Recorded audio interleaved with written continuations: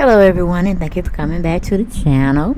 We're going to be talking about Porsha's pursuit of Porsha and her book. 5 and 6 chapters full of shit, basically.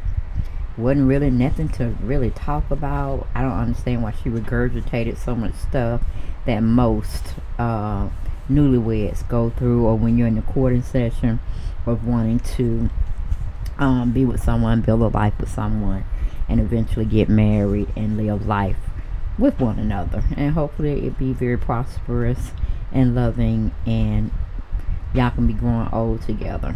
But actually, in her chapters, chapter 5 and 6, she just gives us a long overview of what she should have left to the dust.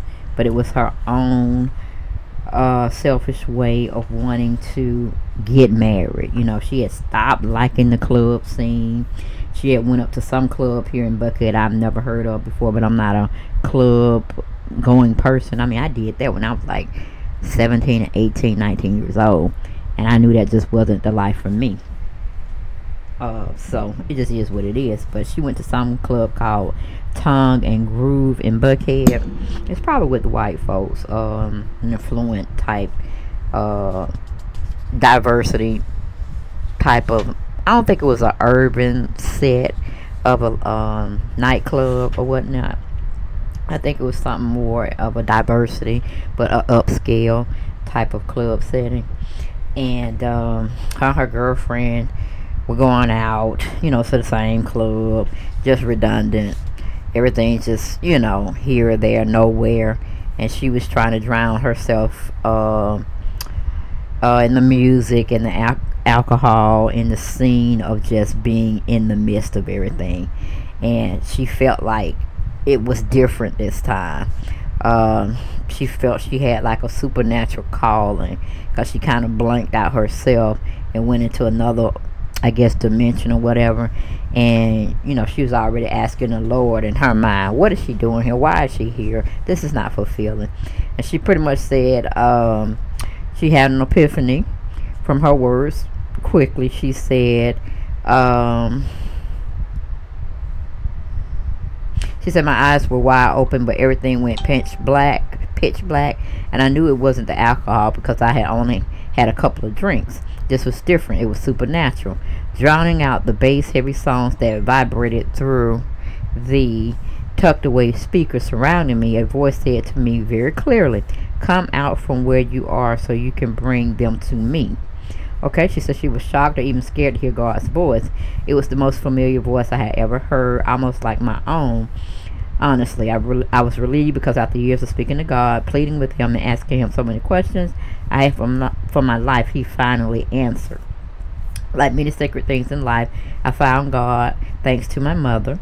Although I have known God all my life, since like any other black person in Atlanta, I had grown up in the church. It wasn't until my late 20s that I truly took time to get to know him, and allow him the opportunity to get to know me.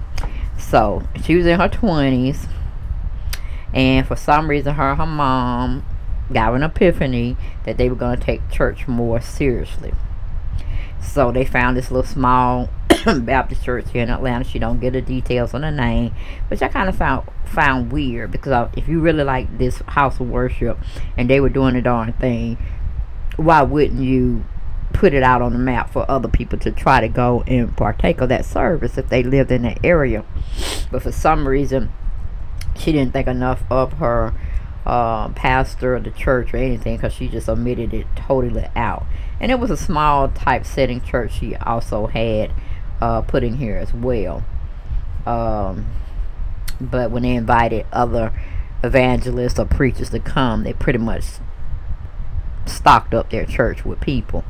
Let's see. And she was saying her mom started serving as an evangelist in the smaller church, and that made Porsha feel good about herself, because they were both coming back to their roots or whatnot. Okay, Porsha was saying she was trying to become an evangelist herself, She started taking the word more, what do you call it, more seriously, for lack of a better word. She needed a divine reset. She said her and her mom went to church every single Sunday, and many days in between, I guess Bible study, and I don't know what else she was doing up in now, but she was a part of the praise team. She even know one time everybody was giving their own day, or each Sunday somebody was going to do a solo, because I think they only had like a 4-member choir. So you know, Porsha said she could sing. Her mother had said she could sing. She should have been all about that business, right? But child, when she got up in front of all those people, and at the time that the pastor or the musical ministry had decided that Porsha was going to lead a solo, this pastor had came in from another church and packed the church with his congregation, and it was time for Porsha to go up for a solo, and she just said everything went black. I was like, what? She said, when the song finally got to my part, I could barely breathe, like let alone singing. I might have left out a Jesus by the time I finished singing his name. I was on the floor. I kid you not. I saw blackness. I literally hit the floor, passed out. Not a little bit, no, out, like stone out, cold out. When I came to, all I heard around me was my church family saying the Holy Ghost done got in the Porsha. Praise him, praise him. They were fanning me and asking me, was I sure I was okay? Meanwhile, to cover up my embarrassment, I hopped up and joined the rest of the congregation singing, Jesus save me, Jesus save me, God please forgive me. And I'm like, Porsha, was this like a stunt you were playing or whatnot? I mean, I know people have anxiety real bad, and that's something you should have really talked about to your pastor, your music or ministry. So let them know you just have an illness, you have a fright, you have a phobia. It's a mental thing, and you can never at this time be able to be put on the spot for a solo. You know, I would have just been honest with the situation if that's what it was. But then you were saying you want to be in the secular world singing God forbidden music, you know, with the bumping and the grinding and all the salacious things going on. You can get up on the microphone and do that, but you can't sing in the house of the Lord to get a Lord praise here and there. Girl, that's a hot mess. But for those who want to believe it, go on. This is just her words, her personal autobiography of how she felt. Okay, she goes on to say, I have grown so much in my relationship with God that it had transformed me into an actual relationship. Was more fulfilling than any job, any man, any drink, any drug, any shopping spree. He was more than enough. He was greater. He was my comforter. He was my peace. Yes, Porsha, we all feel that. Most of us more than others. But as I look at your life now, you know, where is the God in you? Because it seems like you backslid, or you were backsliding, because now you still like the luxurious shopping sprees. I don't know about any drugs. That's you, not me saying it. We know you like a good drink, a brown piece of alcohol, some Hennessy. And you're still chasing after men. You're still chasing after that fame, fortune, and prestige. You want to definitely always be in the limelight. So again, I'm trying to figure out, want to know about it. Where's the growth, Porsha? Where's the growth? I see a lot of backsliding. I see praising, but I see a lot more backsliding than anything else in chapter 5 and 6. Okay, she goes on to say, you know, praising the Lord and stuff like that. I don't know what Porsha's really doing in this chapter.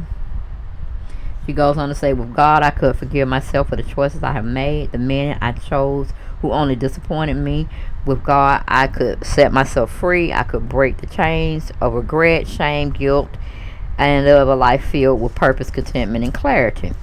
Okay, then she goes on to say, but it didn't mean that I let church or that confining religious lifestyle, which is hypocritical judgments and shaming techniques, change who I was or how I carried myself. Well, in many ways it did, the best ways, but what I mean is that I truly believe that God loved me just as I was. I still woke up, I still wore makeup, I still wore clothes that fit my body, despite trouble, I still wear clothes that fit my body despite getting in trouble for wearing skirts that were too tight for church because I knew my heart wasn't being disrespectful. Well, you know, in the Bible it does say dress accordingly, Porsha. And if I may emphasize and just give us a summary, you don't want to show all your assets, baby. That's enticing people. That's being a part of the flesh. And that's something that you really shouldn't have been doing in the first place. You know, that's sinful. You know, you come in some clothes that are just not. Don't put it all where it's tight and you can see the prints of everything, baby. That's pretty much what the church congregation should have been saying. They ain't saying dress like a pauper, because she did go in here and say that a lot of her church members and choir people she hung around and stuff, they wore skirts down to the ankles. Now, we do know there is some flattering skirts that, you know, don't hug the body well, but they're, you know, especially in the wintertime, you want to dress with your low-cutting boots. They look okay. They look cool. Ain't nothing wrong with it. But Porsha just really felt she loved her body. She loved her assets. And she wanted to show it in the house of the Lord, just like she showed it in them streets. Now, of course, you know you're going to have a motherboard on you and any other board soliciting to try to tell you to dress appropriate. You know what I'm saying? But Porsha wasn't hearing that. And it's okay, because that's Porsha's life.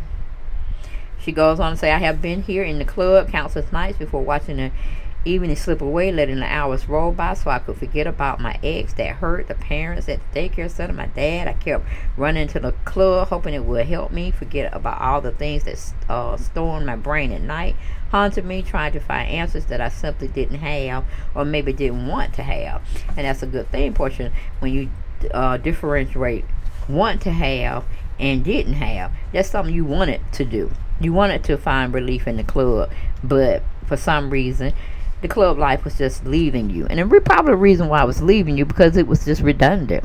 It's something you had played out, did so many times before, and it's not fulfilling anymore. So now she calls herself wanting to get married, you know, all that kind of stuff. And she went on to, you know, ask certain questions we all ask ourselves. Why are you here? What are you looking for? How did you get here? Don't you want something more for your life? Do you think you'll find it without me? So then, of course, you know, she goes home and tells her mom she had this epiphany in the club and this, that, and the third, and she was just tired of the club scene and this, that, and the third. And she went and talked to her mom about it, and she said, Mom, I had an epiphany. I told her reach for more electrolytes to ward off my hangover that had my name on it, okay, because she was clubbing the night before. She said, I was standing in the club last night and I was looking at everyone there like, what are you doing? Why are you really here for? You know, same old scenario. And then her mom said, well, what do you mean, Porsha? What are you talking about?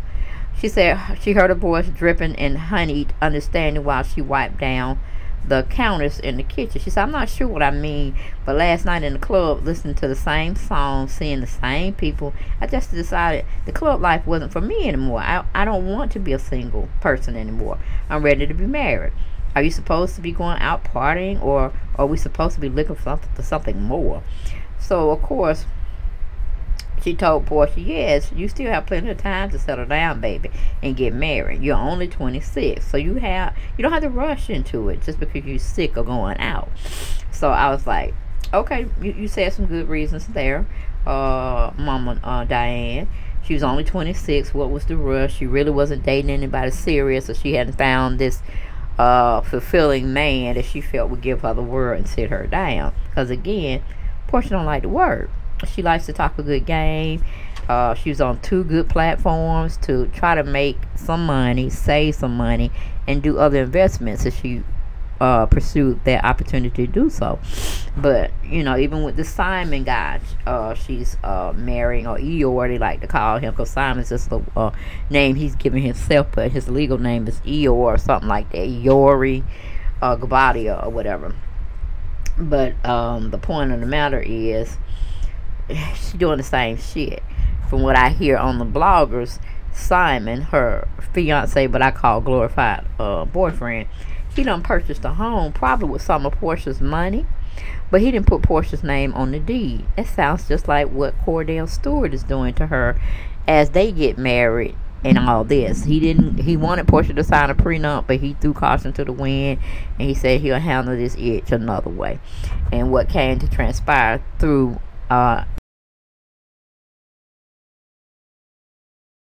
he didn't put her name on the house that he had promised he was going to get her as a wedding present.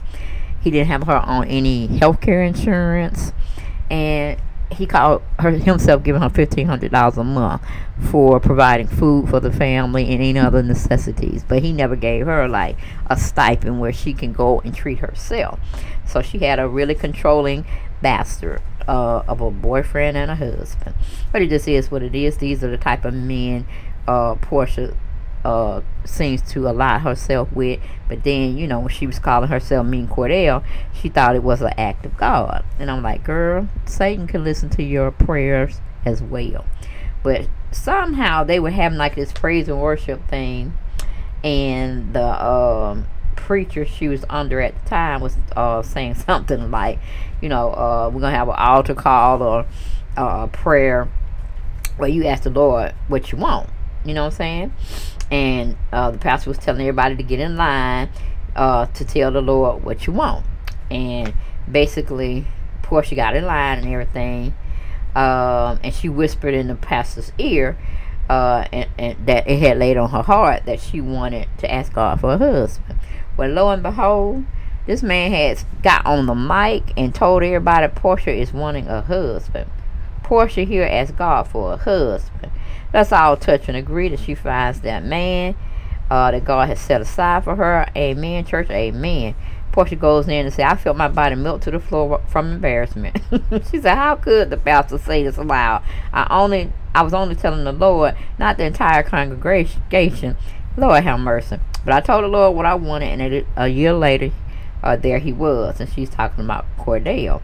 And I'm like, yo, old pastor was piss poor. If he didn't tell everybody else business that they had told him in privacy between him and the Lord, and he just prayed on it along with her, why did he take that particular time to throw you under the bus and say, oh, our beloved child, what do you call it, church mate, she wants to get married, and we're going to pray for her to get married, okay? Amen, amen. So that was just piss poor if he only threw her under the bus and then throw the other parishioners under the bus of what they were asking the Lord for. Okay. She goes on to say she met Cordell in a club when she was there with somebody doing a birthday party or something, and Cordell's friend had came over there and said, my friend is interested in you. And she was, you know, being what she should have been when she was talking to these other men in these other chapters, a little bit more forthcoming and tell the person what she gonna put up with and what she ain't gonna put up with. And you know, she was basically saying, I can't talk to you about your friend. You need to tell your friend to come over here and talk to me if you want to talk to me, pretty much. And now eventually Cordell came over and said, you know, he apologized for sending his friend over. He just was taken back through all her beauty and this, that, and the third. Cordell had introduced himself, had told him a little bit about himself, and that he was from New Orleans. Okay, she felt that he was a manly man. He was a very nice looking athlete. He kept his body in tune, and he looked very nice in the suit. Even though she did throw a little shade there and said, you know, he was dressed a little bit out of style because he was wearing those big lapels at the time. But she liked him, and she let us know that he was 10 years older than her. So if she was 26 at the time, he was 36 at the time. Okay, so yeah, he just saw somebody he could take advantage of and have the perfect trophy wife and this and the third. Or that's how he was going with it. She even says he really wasn't a religious person, but he did attend certain church services with her and her mom. Okay, and then as the romance really started taking place and all of that, he used to take her to out the way places. He called one place in Duluth, Georgia, Fleming's, was a nice restaurant. They were taken to, she was taken with him to have a nice dinner and stuff, since she kind of liked it herself.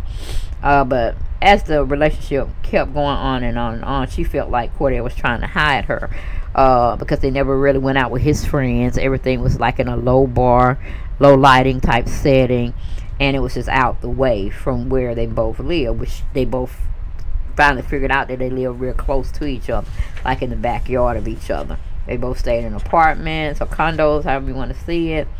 And you know, he was playing games with her, she was playing games with him, because actually he was engaged to a lady named Brandy at the time, while he was being so mysterious and stuff like that. But he never told Porsha at the beginning that he was engaged to somebody else.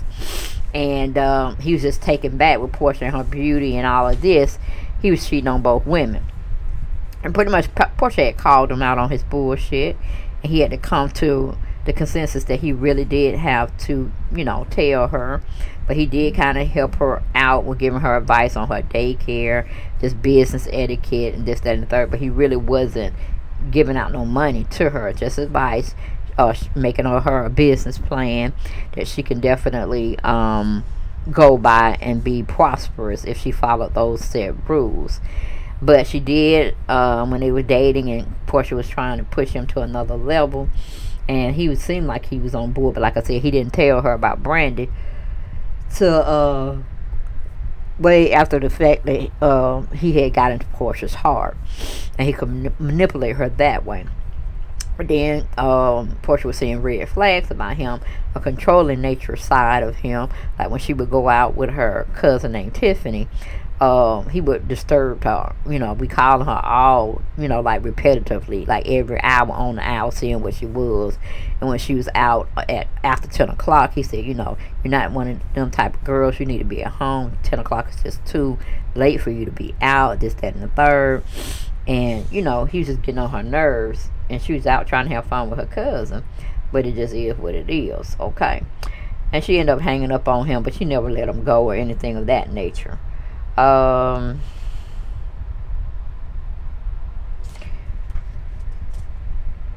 He was taking her on different excursions. One time he took her to Las Vegas, and he dropped $80,000 on me just because he wanted me to have the dream life. I didn't really say what he did, you know.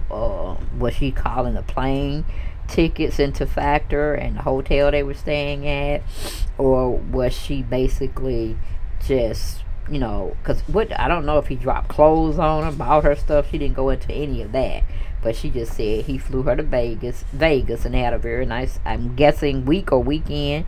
She didn't express that, but she did express that he dropped $80,000 on her or the trip itself. Okay. And he showered her with this, that, and the third, and it was still just like a real big hot mess, him going back and forth. She had thought, he had told her she wasn't fooling around with her, about her, to just, you know, come where he's staying. She could see what he, you know, is about, this, that, and the third, and see that he's not lying to her. Honey, Porsha got the address, went on over there, and, you know, I guess he was waiting too long or something. But she went on into the house thinking that he had bought her flowers because he had did so much begging and pleading and hoping she would stay with him and this, that, and the third. So she rushed in his apartment, not knowing he wasn't behind her just yet. And she thought the flowers were for her and this, that, and the third. She picked up the card, honey, it was from another woman. And then when Cordell finally came in behind her, he noticed she had found the flower, she had read the card, and he was frozen, face frozen in the door. And she went on and attacked him and said, these are from your baby mama, I accused. And then he said, Brandon was thanking me because I gave her some extra money. No, this is bullshit, I'm not dumb. Don't worry, Cordell, I figured it out. Thank you for making it so obvious. You're hiding me, you're always talking about about her, and now here are these flowers. You just admitted you were still in love with her. And she said she broke up with him that night. It was over, and, you know, she stayed over. Wait a minute, it was over, and it wouldn't have stayed over if Cordell wasn't so good at begging. So it was just crazy. Porsha just going back and forth. But I understand, because this other lady that he supposedly had the baby by, her name wasn't Brandy. It was damn, some other name. Her name wasn't Brandy though. So I'm kind of confused with the lady that I showed y'all in some of the pics with his boy that he had the baby by. But I don't know if this lady's name Brandy, but that wasn't her name. If I can think of it, I'll include it in the next video. But it just is what it is, okay? And then he, you know, like I said, he went on and told her he thought he was gonna spend she thought she was gonna spend New Year's Eve with Cordell, but he ended up spending it with his girl that he was Cordell was catching me up on how he rang the New Year in. Apparently he had spent the very first night of the year with Brandy and his son. My heart was so worn down by the news, I refused to react. And the next day I woke up and told he said he had spent the night with her and whatever, and he said the next day he woke up from with Brandon that I wanted to break off the engagement. And, you know, Porsha hollering engagement. Wait, what? So she didn't even know that the man was engaged to Brandy. But she quickly found out. Then he said, well, I had proposed to her and I haven't really broken it off. And then I met you, and then we were moving so fast. And she said, so that's why you were hiding. That's what you were hiding from me. And he goes and said, that's what your fiance the entire time. Well, she put the ring on the counter and I looked it back. And I took it back. So she's not my fiance anymore. I'm like, so how convenient? How convenient is that? And of course, you know, with that situation, Porsha really felt that the man was on her side, this, that, and the third. But anyway, she ended up 3 years later. She was 26 at the time when she was courting Cordell. When she turned 29, they ended up getting married. Okay, she said Cordell told me that he had used his ex-fiance's ring to create my emerald cut engagement ring. I wanted to cut my finger. It burned so bad from the false past. I don't know what she was talking about. It wasn't even my style. But you still took it, Porsha. You still took it and you ran with it and you married him with it, okay? So it was just a lot of here and there. She felt that her mom was trying to stay out the conversation of the marriage and all of that. But, you know, it is what it was. Diane kept her mouth shut, but she said when she was walking down the aisle with Mr. Cordell, she saw a black haze or a dark haze around her mother, and she knew it was like a bad omen. But she kept proceeding, okay? Then Cordell had asked her to just be a stay-at-home mom, this, that, and the third.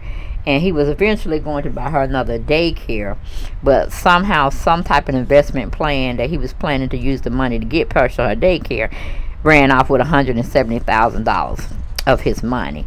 And so she was like, nah, I'm not going to bother him about the daycare business anymore. I don't know what he was doing with it or whatnot, but it is what it is. Because she knew what kind of person that she had eventually had come to know and love and know. And of course he paid $3 million for their wedding. Porsha didn't pay any of it. He assumed the cost for that. And yeah, Porsha had become the modern day kept woman housewife. And her mother had noticed that and didn't want to really dim her light, letting her know that, hey, you got a bastard for a husband, child.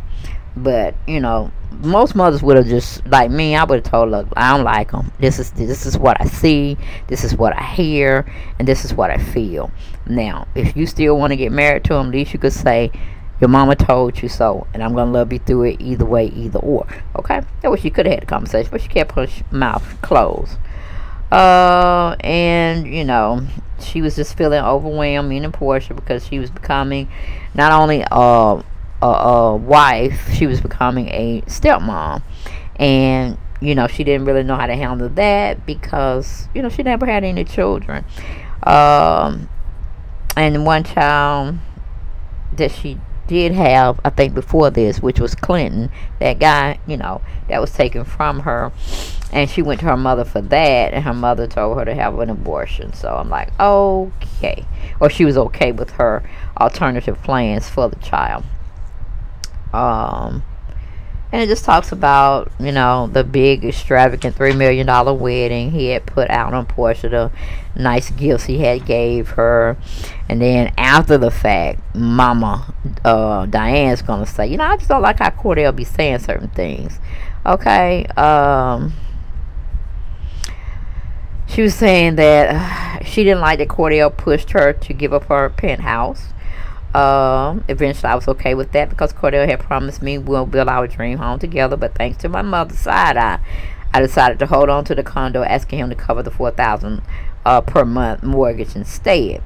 Now eventually we found out later on, pulling forward to current year, we know she had lost the condo because she had divorced Cordell. Cordell had divorced her and he was supposed to be paying the taxes on it, but the taxes didn't get paid, so she lost the condo anyway. Then she was saying, her mom said, why is Cordell trying to make you buy another car? And then she said because Cordell didn't like the leaking of the oil that it would sometimes transmit in the I guess in his perfect driveway or garage. She just got tired of seeing it. And Porsha was driving a Lincoln SUV at the time, and she thought it was fine. It got her from point A to B. She was a housewife, so she didn't really have to go a lot of places, you know. But he said, no, I'm just going to have to buy you a new car. And of course, she didn't say the style or make of the car or model. She just said it was more of his taste, not her taste. She really wished that he would have let her had some type of say on what kind of car she wanted, but he didn't. He really didn't, child. So, you know, the mom was picking up on little things, but like I said, this was after the fact. She should have been saying it before that, so Porsha could have known for certain that, you know, her mama ain't liking this and this, that, and the third. And she really hadn't told her mom about a lot of things that had happened and transpired prior to her getting engaged and getting married. She kept it all to herself. So after, you know, actually they got married and all this kind of stuff. She said he became mean-spirited and controlling. She felt like the house that he was building for them, or more so her, felt more like a fortress or something she couldn't escape versus something lovingly and, you know, romantically that she would be spending a lot of time at and making dreams come true, having more kids with him. But that wasn't the case. Okay, so like I told you earlier, he had gave her allowance about $1,500 a month. It wasn't enough to cover what I needed to take care of a house size that they had, along with, you know, taking care of his kids and what he needed, or his child and what he needed, which turned out to be a lot, since Cordell, again without including me in the decision making process, sued to obtain full custody of his son literally 30 days into their marriage. So he went out and his baby mama, I don't know what he did to her or whatnot, but he felt like he needed to be in control of that situation too, because I think the mother lived in another state and he wanted to raise his son with him under one roof. And I don't know how he got full custody of the child, but he ended up getting full custody, and that was a hot mess too, because he could have had joint custody. He didn't have to go full-fledged in doing that, but evidently he didn't want to pay child support to his baby's mama. Okay. And then Cordell started banning people from Porsha's life, you know, being the controlling narcissist that she paints him to be. Okay, she goes in to say, your aunt talk too much, your girlfriend talk too loud, your cousins don't use the coasters when they come and have a drink in the kitchen area on the table. It always leaves a ring. Then he said he didn't want her assistant to come over anymore. He banned her sister Lauren from the house. You know, kind of like alienating her from everybody. It was just going to be him, her, and his son. And that was crazy. It was very, very crazy. Then when her oldest brother would bring his wife and children around, you know, she didn't have any children at the time except for her stepson. And Chapley, he kind of banished him from the place because he was saying The son was over there in the other property that he had bought next to his house, so he had a little bit more privacy. He had bought that lot and that piece of land, and the kids are over there just tramping over it with their footprints. I'm like, what are they supposed to do? That's what kids do. They tear up your grass and everything when they out there playing football, baseball, whatever. But he didn't like that. So her brother pretty much just packed up his children and left, and she couldn't blame him. I guess he probably said, I ain't coming back to you, leave this crazy man, or he made some major changes. And then, you know, she was trying to figure out, was Cordell trying to hold on to his sperm? He was pulling out before he would actually have his ejaculation. She didn't know what was going on, this, that, and the third. But for some miracle, Porsha said she got pregnant with a baby. And she said Cordell wasn't really happy. He wasn't really sad. He was just like, I guess, stuck in a fog or something. And make a long story short, she wasn't going to be able to carry the baby full term because she had an issue with fibroids. And it was overtaking too much space where the baby needed to grow. The baby was still alive the first couple of months, but then it had to end basically because it had nowhere to grow. And Cordell called himself leaving when it's supposed to have been like a termination pregnancy that they were going to help her go through in the hospital. But Cordell called himself leaving before that time because he needed to go to a golf tournament. And so Porsha ended up losing the baby that same day he left, in the bathroom or something like that. And her mother had to take her to the hospital and, you know, make sure she was checking up, she was all right and stuff like that. And Mama Diane had words for him, but again, she pretty much kept him to herself. And, you know, most moms went hell-bent ass on his ass, you know what I'm saying. But, you know, Miss Diane must have had her reasons of why, and she took it all in stride, but she didn't too much care for Cordell, I'm guessing, from that situation. But that was a pretty eye-opening type of read about the kind of man Porsha ended up with. Thank God she didn't have a baby by him, because or brought into fruition for them, because he probably would have took that baby from Porsha just like he did the other baby mama if it was a boy. You know what I'm saying? So God look out for you, even though you make some stupid decisions, and he tries to put the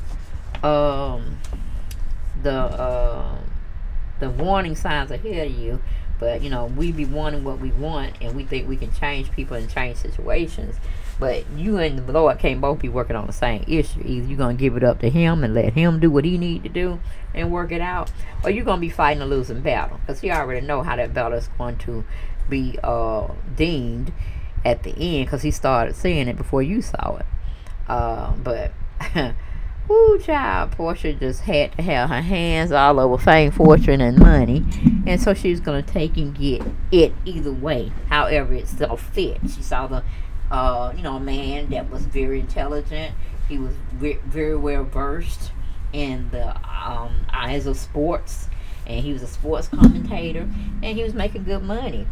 And, you know, like I said, her dream was always to be a housewife, and she got that opportunity to be that, but she wasn't with the right mate. She wasn't evenly yoked with someone in her spirituality to would allow her to make her own money, be her own boss, and still be able to, you know, come home and be a wife and a mother to his child, or to their child.